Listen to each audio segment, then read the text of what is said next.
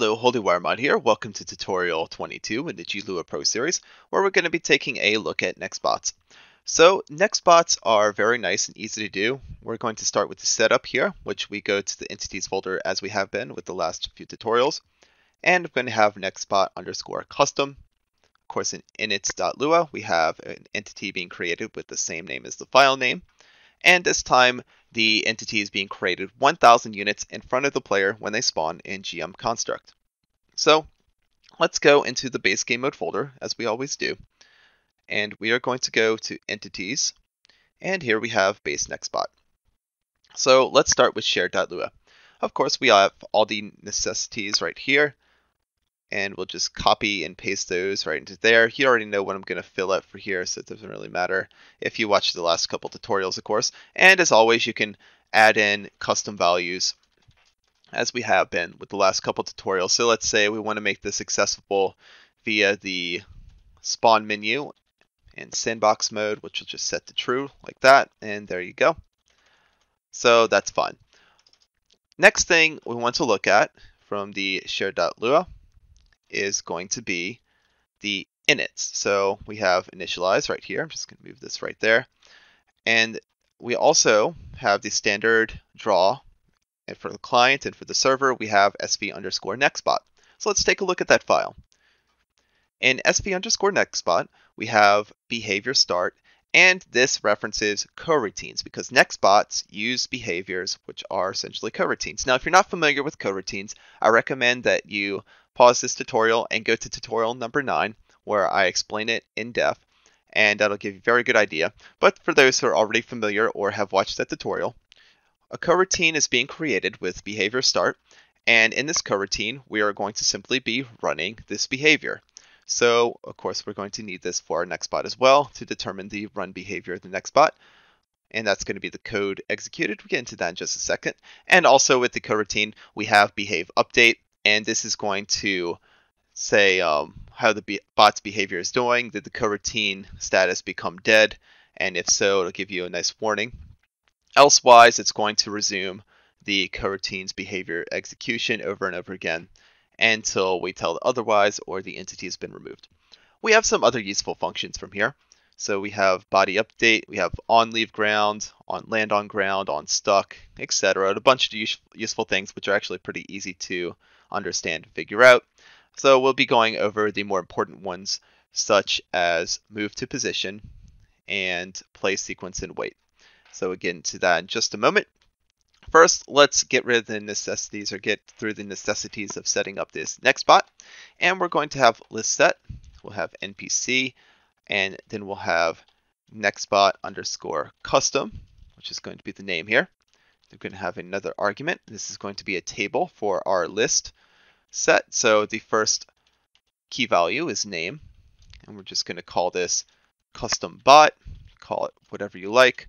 Class, we're going to have nextbot_custom. It's very important to match the file name here with this one. Category, and then we're going to say Nextbot category. So this is going to create that on your spawn menu in Sandbox. So now that we have the list set up, for those who are curious on how to do that, let's go into initialization. Now the initialization, we're going to have set model. So just like that, we have set model, and we're going to be using Supums the Seagull. Now this Nextbot is going to be taking Supums. Supums is just going to be wandering around aimlessly until we get too close as a player, in which a sound's going to play, which will startle Supums. So we're going to take this custom value on the entity called startle distance. So when we get within 500 Gmod units, and then it'll cause Supum to run away. Variable distance, we'll set that up later. Otherwise, Supums is just going to wander around, so we're going to have a wander distance, and we'll say about 200 Gmod units. Now, for the animations that are going to play when Supums gets startled, we're going to need to know what animations are available to the model.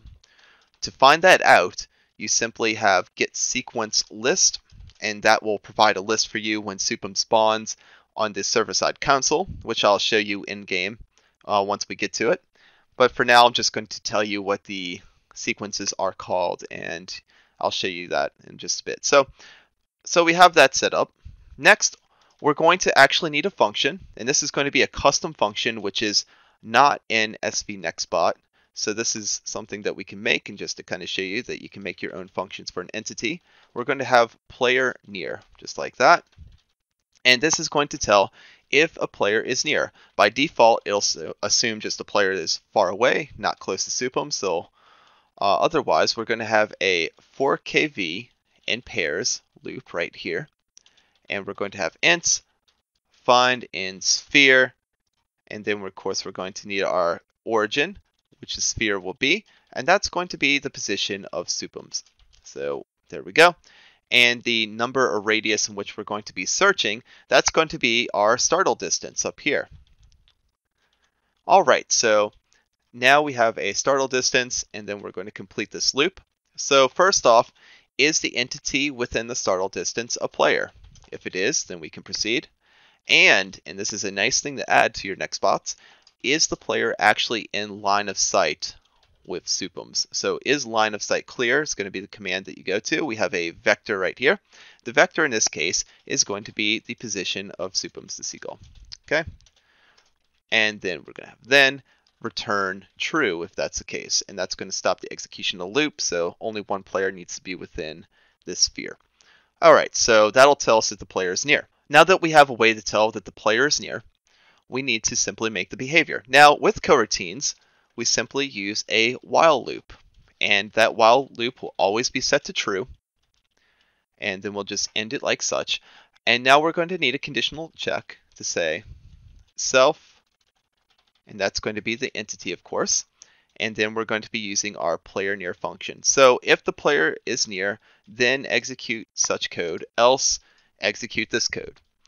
And after the execution of either one, we're going to use a coroutine.wait command. So we're going to wait 1 second before executing this code again. And it's going to loop infinitely until either supums dies or something happens with the coroutine. There's an error somewhere. All right, so now that we have that set up, let's set up the behavior of the NPC. So when supums is just wandering around, so there's no player near, we're going to activity or start at activity, and this is going to be an act enumeration called act_walk. So supums is just going to be playing this walk animation, and it's going to be moving at a speed which you access via the loco key value of the entity. Set desired speed, just like this, and then we're going to have an integer, which is going to be our speed, and that will be 100 units. Then we're going to be utilizing move to position, which is found right over here. So we go back to our file, we have move to position, we have position and options. Don't worry about options for now, we're just going to worry about a position, and that will move us to the given position that we specify. So let's say move to position, and we're going to start with the position of supums plus an offset vector, which we'll have right here. So some x, y, and z value. Our z value is going to be 0. Our x and y values are going to be math random. Actually, we'll just do rand like this, and we'll have -1 to 1. And then we'll have -1 to 1 right here. And then we're going to have a multiplier of our wander distance. Okay, so very, very simple so far. And then after we are done wandering, we are going to say, hey, supums, I'm just going to copy and paste this start activity again. We want you to be idle. So then we have the idle enumeration, and that's going to cancel the walking animation. And then we restart this every 1 second as such. Now, otherwise, after this 1 second, if a player happens to be within the startle distance, then we're going to execute the following behavior. So first we're going to set the desired speed instead of 100 to 300. And then we're going to be emitting a sound. So let's say an alarm gets emitted.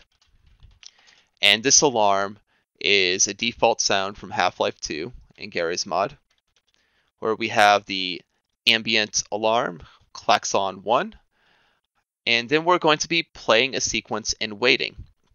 So what this does is it plays through a sequence and it waits for that sequence to end by using coroutine wait, and then it executes the next command. So let's play sequence and wait, and the sequence we are going to be playing is going to be called simply hop. Now by default the speed is simply 1, as you can see right here, so we don't have to specify a speed. So that's nice.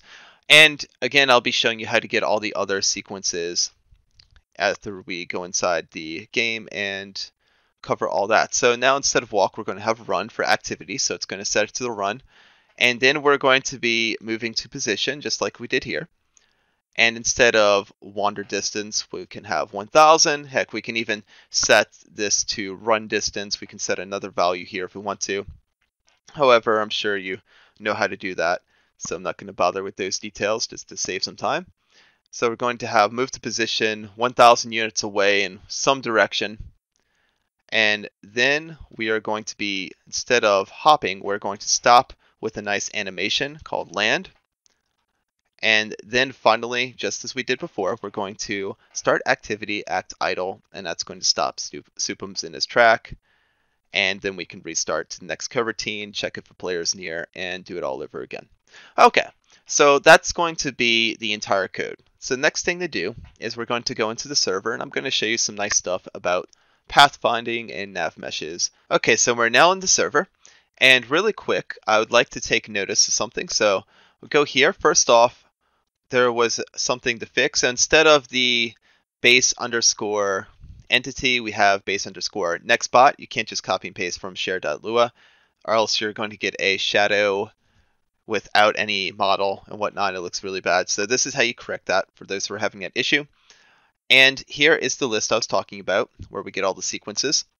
And here we have hop, land, and as you can see, we have hop and land. This list will be different depending on what model that you get the sequence list for, but that's what I'm referencing when I'm doing play sequence and wait for those who were curious and confused. Now there's a couple advantages to using a Nextbot over the base AI. As you can see, this NPC is actually moving around. So that's because the Nextbot doesn't rely on the ground nodes that a base AI does.